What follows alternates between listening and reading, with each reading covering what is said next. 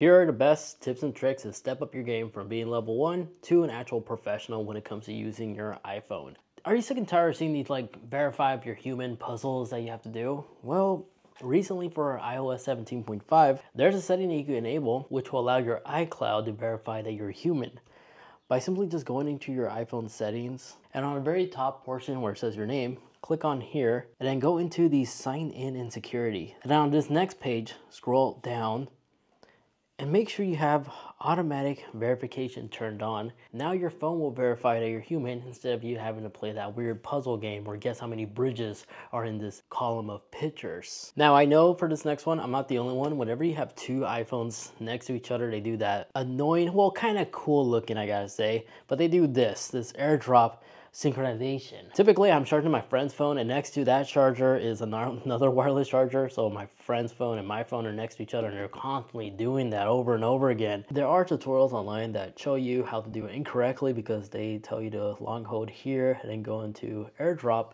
and then just turn off receiving off. But if you notice, if you take those two devices, it still does it. It's just like that. We literally just turn it off and still doing it. That's because that's not really how you properly disable that. You see, to actually disable this, you need to go in your iPhone settings and go into general and look for airdrop, and where it says bring devices together, disable that. And now you still have your airdrop abilities, so you can put contacts only or your personal preference. Now whenever you bring two phones to each other, it doesn't do it. For some reason, the bring iPhone is not included in the turn off receive ability, which is kind of annoying. So there is a hidden or well forgotten tool about the iPhone. Let's say, for example, you're sending a message and somehow this happens. The text that you actually entered deletes. Well, you may be saying to yourself, well, I have to start over. No, actually, you see, by taking 3 fingers and just tapping on a blank section of the display, it will bring up this little toolbar and you can actually tap undo. A little cool little toolbar right there. Pro tip, the calculator app. A lot of people always tend to forget this, but let's say for example, you're answering a mathematical question, but then you're like, crap, I messed up. Instead of tapping cancel to clear all, or C to clear all, I should say, you can just do a swipe. This will allow you to correct your mistake. For number 4 is having your contact bypass your focus modes. So by having somebody in a contact list, like your spouse, family member, a loved one, somebody who just wants them to always have access to you, even when your device is on focus mode, this is what you need to do. Go into your iPhone's contact section. So we're just gonna click on the phone app. Sorry for having all this blurred. I'm gonna keep everybody's privacy private, of course. But in the contact section, just go ahead and select the contact you want them to have access to your device to make a phone call and stuff, regardless on the mode your phone is in. So once you select one, tap edit. And what you want to go ahead and do is go into ringtone, where it says default, enable emergency bypass, and just by tapping done, saving it, now this caller has the ability to always get a hold of you regardless on the mode your phone is in. Next is a much more efficient way to crop images. So by going on your photo library and selecting an image, by zooming in, you'll see a new immediately crop icon appear right above here. You could tap on this and this will immediately crop that image. In addition to that, let's say for example, you're editing an image, right? You're changing the exposure, you're doing a bunch of other stuff. While you're editing, you can also tap on the image to revert back to the original, so you can actually compare right then and there. But once you're satisfied on edit, when you tap done, by tapping the little dot on the top right corner over here, you could actually copy this edit and go to a different edit, and then tap that little dot again, and where it says paste edit, you could paste the edits from one image that you already edit to the next one. So if you took the same image in the same situation, you just want to apply that edit to all of them, you could just do that. Now, if you ever run into like a news article that just bombarding you with a bunch of random ads, or it's one of those annoying websites where it tells you download this to see this type of thing, like download an app, there's actually a clever way to bypass this, which won't sabotage like the news articles and such if they rely on ads. You see, by going into your Safari, if we go in and go to like a random news article, and we keep perusing until we find ads like this, to bypass this, simply just bring up this portion of your Safari menu, tap the AA icons, and go into website settings. And where it says use reader automatically, enable this. And now all those annoying pop-up ads will no longer bombard you as you're just perusing through an article. Now the ad still runs in the background, so they are still receiving their funds from the advertisers. So in a sense, it's a win-win. And if you notice, if you tap on the AA icons, you can also change the font style as well as the colors. And to reverse back, just simply undo the process like so. In addition to that, if you go on the very bottom, you can actually switch between different tabs you have open. And if you have a boatload of tabs like I do, by tapping on one and long holding on this little section, you close all the tabs right here. But I'm not going to go ahead and do that because I'm a rebel. I just have so many unwanted ones. I'll probably clear this out at the end of this video. But long holding one of these tabs, if you want to make one into like a priority to prevent yourself from accidentally deleting it, you could actually pin the tabs. And if you tap on the top portion of the app, not only does it automatically scroll you all the way to the very top, but you'll find the ones that you pinned on top, you pin up on top. There we go. That makes more sense.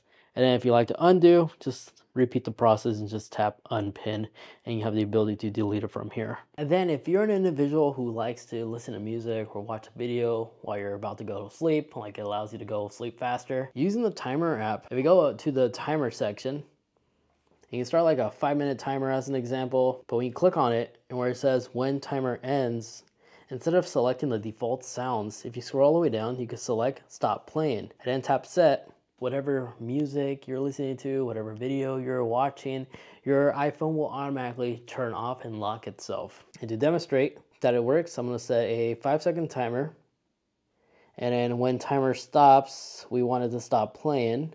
Set, play, and then play this video I'm watching. Allow the timer to go off. And just like that, it locks our device and pauses whatever media we're listening to. Now, guided access is a good app to use if you want to allow somebody else to borrow your phone. It could be a kid, it could be a friend, but you don't want them to like peruse on your phone and go through your photos and such. As an example, you just want to lock them on like the phone. That's it. You don't want them to go anywhere else or an app like a game. You see, if you hop into your iPhone settings and scroll down to accessibility and go down until you find guided access. Enable this, and in passcode, enable Face ID, or you can disable it entirely. Now, select the app you want them to be locked into, and then triple tap the power button. And where it says guided access, enable this, tap start, enter a unique PIN code, just in case it's a backup. It could be anything. It could be something simple like right now. And now you notice it started and we are locked in this app. And even if you lock your phone, it's not going to let you. You are stuck on here. So that's how you could personally lock your iPhone on an app so others can't go out of it and go somewhere else you don't want them to. And then just simply repeat the process to undo. It is going to ask you for that PIN code or Face ID, depending on the preference you selected. And then just go ahead and tap end. I find that it works really great for kids. Pro tip, if you have one of these folders with notifications on top, but instead of clicking on the folder itself and see what notification is coming from which app, by simply long holding, it will actually break down the notifications right then and there. And then if you like to hide some of these home pages you have on your iPhone, by long holding and going into wiggle mode, and you select the little dots right here, you could actually uncheck mark some of these. Tap done, and if you go back, we just removed a little home page right here. And if you like to restore it, just check mark it and you'll see that it's back on your home page. And then of course, these dots allow you to skip between the front or the back apps quickly on your home pages as well. So if you have like 20 pages, this is a great way to like hop between many different home pages you may have. I'm sure I'm not the only one, but whenever you download an app and then a little message pops up saying, hey, would you like to review this app? You could disable this. It's kind of annoying, I know, but at the same time, it's like, there's a limit at times, especially after you just downloaded the app. Like you're just in it like a couple of minutes or so far and already getting bombarded to review it. If you like to disable that annoying pop-up, go into your iPhone settings and go all the way to the home page right here, and then scroll down to Refine App Store. From here, scroll down and disable in-app rating and reviews. And now those annoying pop-ups should no longer pop up and bug you. But did you know by going into the App Store and you go in and select an app that you already are using, you just want to quickly review, instead of manually writing a review, it's really quick. You can just tap the stars like that, and it already submits. A lot of people don't know how easy it is to actually review an app. Of course, typing and such, that's a different story. That definitely does require more energy. We can just tap on the stars to quickly review apps if you feel like they deserve it. Then if you're using maps, it does support one-handed control. Instead of doing this to like pinch and zoom, you can just double tap and do that. This will allow you to quickly zoom in and zoom out one-handed. And lastly, if you haven't yet enabled haptic feedback on your keyboard, what is wrong with you?